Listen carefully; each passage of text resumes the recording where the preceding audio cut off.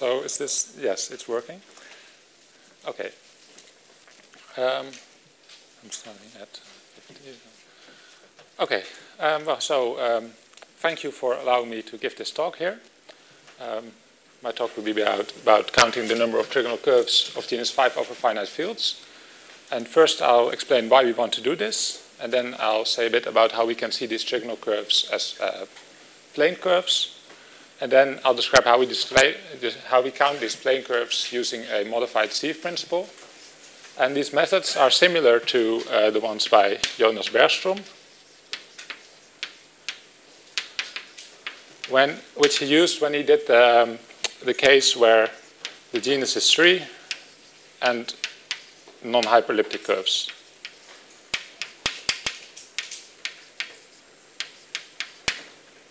Okay, so first of all, why do we want to count these trigonal curves?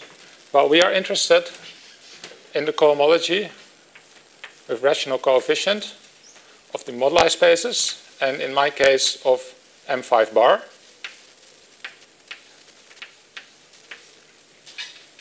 And there is this thing called the Hodge-Euler characteristic in mixed Hodge structures. And I'm not going to say much about it because Ursula will speak about this tomorrow. And it is defined using compactly supported cohomology. And you can sort of think about it as the Euler characteristic, but instead of an integer, it's a polynomial. And instead of taking dimensions of cohomology, you take the dimensions of the mixed Hodge structure. And in the case of M5 bar, we have that it is smooth and projective. And so this mixed Hodge structure is actually a pure Hodge structure. And so we have purity, and that means that we have this equivalence between knowing this Hodge-Euler characteristic and knowing the cohomology with the Hodge structure. And the nice thing about the Hodge-Euler characteristic is that it relates to the Hodge-Euler characteristic of M5 and the Hodge-Euler characteristics in the boundary.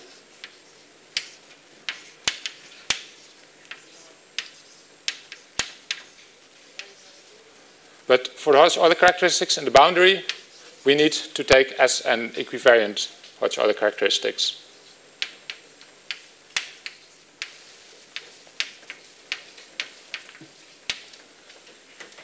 So, well, these as an equivariant Hodge-Euler characteristics in the boundary, they're all known except for two cases, which of course are the cases with the highest genus. So they are except M for 1 and M for 2.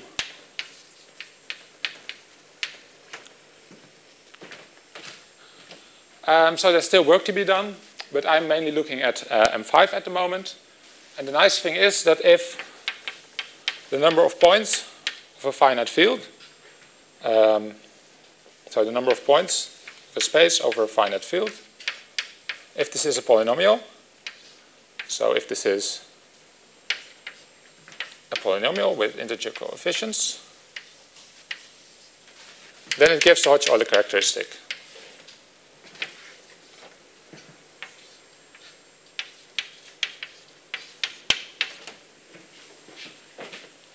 And, well, the question is now, of course, is this true for M5? So is M5 polynomial?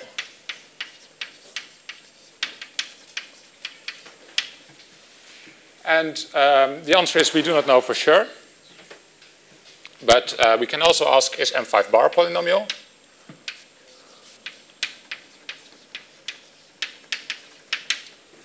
And it turns out that this is the case if M5 bar only has Tate structure. And the Tate structure that Ursula talked about today.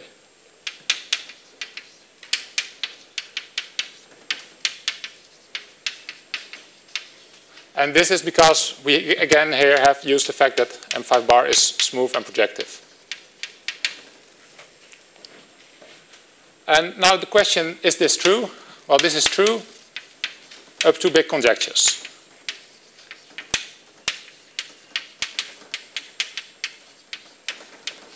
And the way the argument goes is there is this classification by Geneviève and Lang from 2014 of algebraic cuspidal representations of the projective general linear group.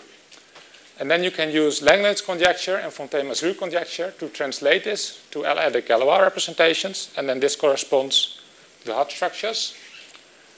And then what you get is that for in dimension 12, which is the dimension of M5, the only non-Tate things that can appear are cusp forms, and you cannot have cusp forms on something that is unirational, and M5 and M5 bar are unirational.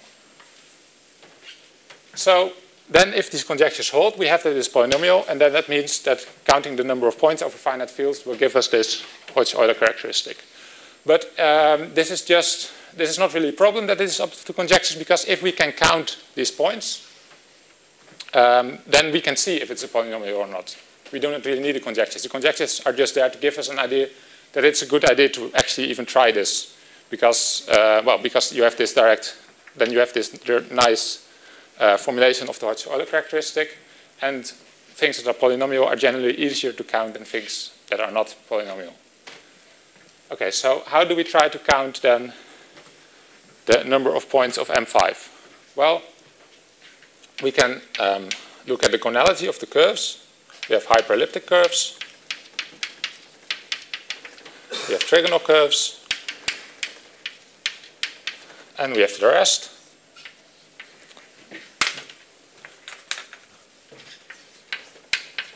There's q to the 9th hyperelliptic curves, and there's q to the 11th plus q to the 10th minus q to the 8th plus 1 trigonal curves, and the rest is still unknown. I'm currently looking at this, and this is my result, which is the topic of this talk.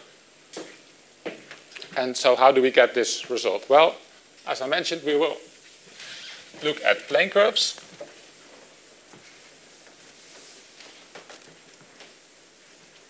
So we have this correspondence between smooth, trigonal, K curves of genus 5.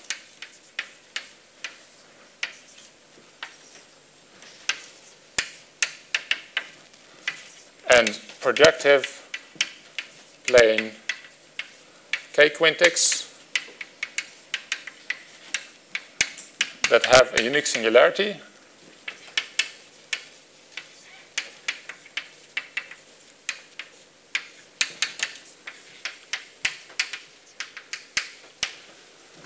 and it is of delta invariant 1.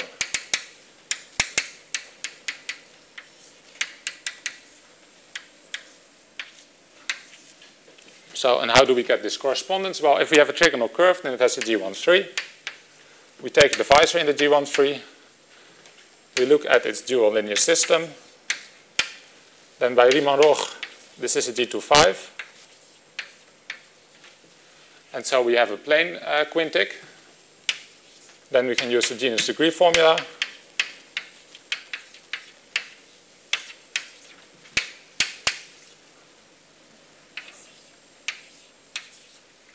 Oh, this is 5, the genus, this is 6. So this must be 1. So we have 1 point with delta invariant 1. And the other way around, if we have such a plane quintic, then you get that the genus is 5. And if you take a line through the unique singularity, then this will intersect the plane quintic in 3 other points. And so the pencil of lines through the singularity will give it G13. So the curve is trigonal. So if we now denote this space by T, then what we actually want to count is the number of curves in T, but then we need to divide by the number of elements in the projective general linear group, because, well, similar to what Ursula mentioned in the first talk, when you have these projective curves, you need to divide by the projective general linear group to get the moduli space. So, okay, so now how do we count these curves? Well, we look at the type of the singularity. It can be like this, a node, or it can be a cusp. And if it is a node, we can further specify whether it's a split node or a non-split node. And a split node is a node where the tensions are defined over K, the ground field. And a non-split node is a node where they are defined over a degree to field extension, and they form a conjugate pair. Well, you can count these all separately, these cases, and they are very similar to count. But for the rest of this talk, we just look at the split nodes. So if we have such a split node, then what we do is we apply a K linear transformation, a K linear change of coordinates, if you will, of coordinates that sends the node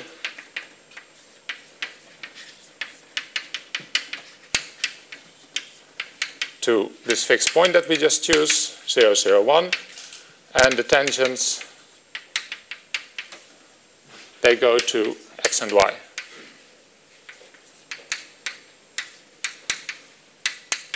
Where x, y, z are the coordinates of the projective plane. Okay, so we want to count, if we can now count all the curves that look like this, then we can just multiply by the, the appropriate subgroup of the projective linear group that corresponds to these linear transformations. So this is what we then actually want to count. And how do we do this? Well, I'll just erase this because I need a little more space. We do this using the sieve principle. And for this, I have a little bit of notation. We write curly C to be the space of all projective plane K quintics that have a singularity. So basically, those type of curves, a singularity at, oh, I'm sorry, this must be a node, not just any singularity, a node at 0, 0, 1, with tangents x and y. But these spaces are different because these curves can also have more singularities. And we only want the ones that have precisely one singularity. And so what we do is we apply a sieve principle where we take all these curves and then we add and subtract various loci of curves with singularities. So we define, well, if we have some points in P1 up to Pn in P2, then this is the space that consists of curves that have singularities at P1 up to P2, Pn.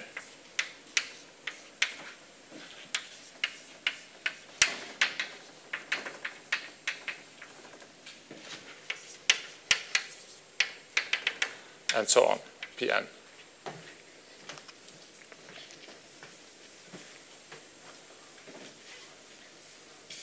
So, okay, so now we can describe the sieving method. We take all these curves, and then for every point in P2, so every k point, P2k, but we need to be careful because we don't want to take this fixed point that we chose. So for any such point, we subtract all the curves that have a singularity at that point. And now if a curve is smooth outside of the fixed point, it has been counted once here and not been subtracted afterwards. If a curve has one singularity outside of the fixed point, it has been counted once and subtracted once, which is fine because then we are not counting it. If a curve has two singularities outside the fixed point and they are defined over k, then it has been counted once, subtracted twice, once for each singularity, so we need to add it again. So we get, well, a pair of such points. So, well, the same thing here.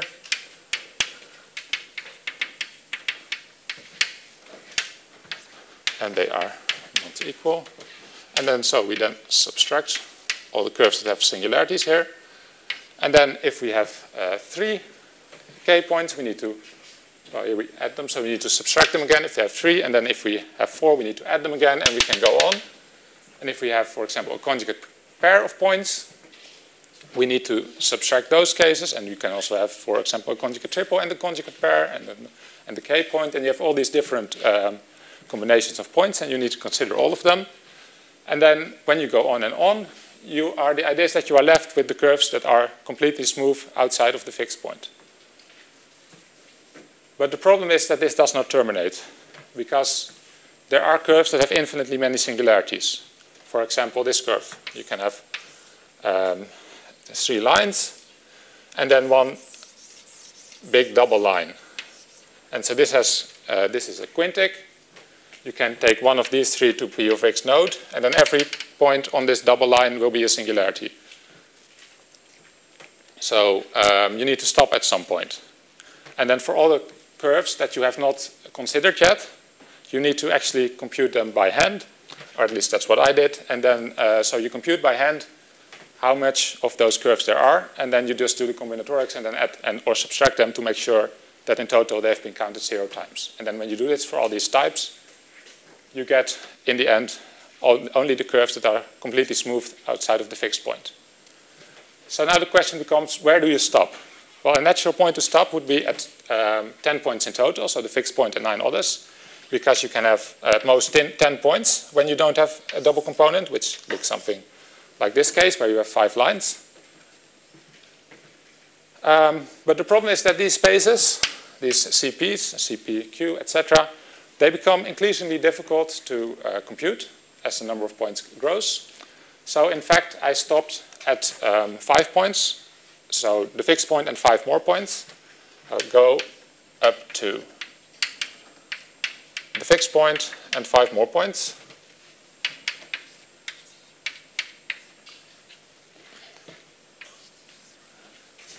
And then I did the rest by hand. So that's a lot of cases. But yeah, that's basically what I did. And then you get this nice formula, which I said at the start. Plus q to the 10th minus q to the 8th plus 1. And well, because there's so many cases, it's nice to have some kind of check that you're doing the right thing. And so I wrote a computer program, and that was able to check if this is correct for q is 2 and q is 3. So that's a nice check. And of course, when you can, if you can compute everything, like the other parts of M5 and M41 and M42, then you can combine all this information together, and then you would have M5 bar, which and there you have Poincare duality. So that would also be a check, because then then you would have need to have symmetry in the cohomology. So if you do not have that, then you know you are wrong. So now I can try to give an example of one of these cases and show how you count them.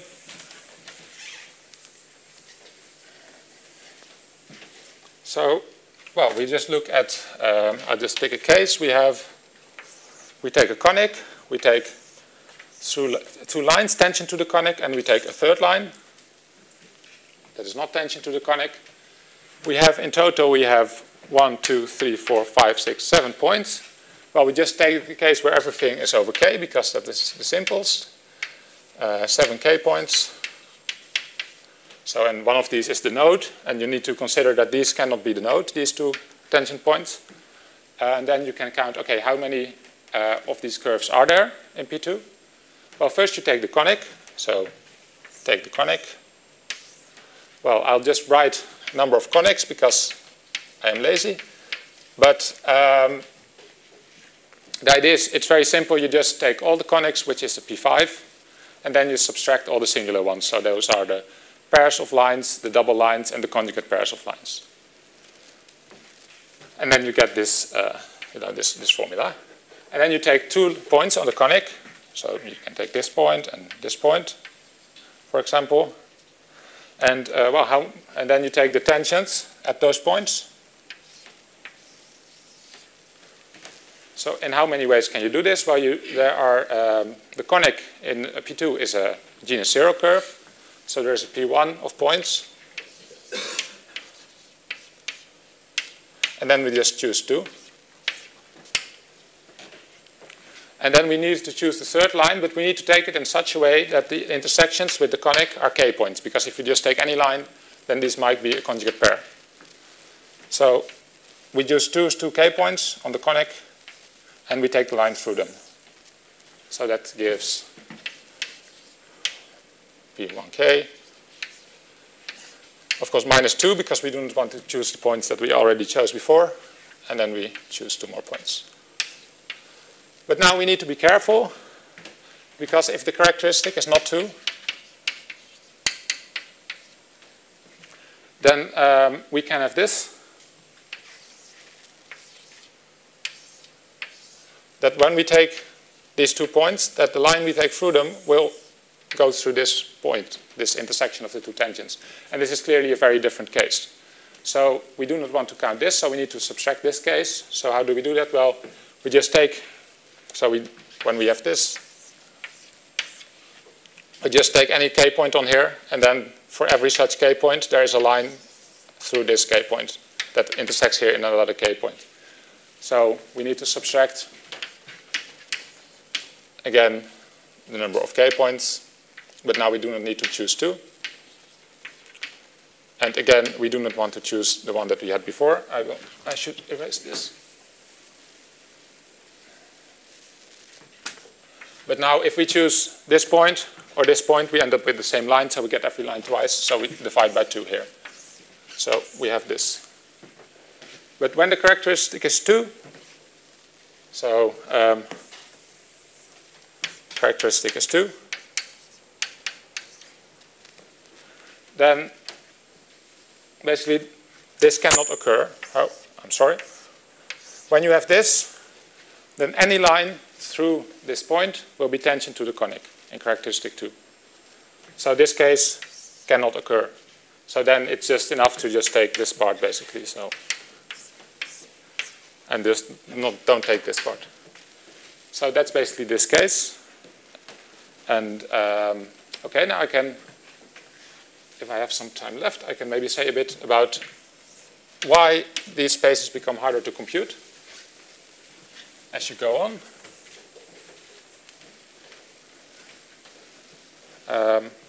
Okay, so the thing is, we first look at what this space is. Okay, so the total space of plane quintics is a P20 because there's 21 monomials of degree 5. Then when you take a look at that space, well, what was the definition? You have this point 0, 0, 1. So that needs to be on the curve, which is the condition, well, so z to the 5th is 0, and here I mean that the coefficient of z to the 5th is 0. And then it needs to be a singularity, so you have this condition and this condition, and you have the condition that it's a node, and the tangents are x and y, so you have more conditions.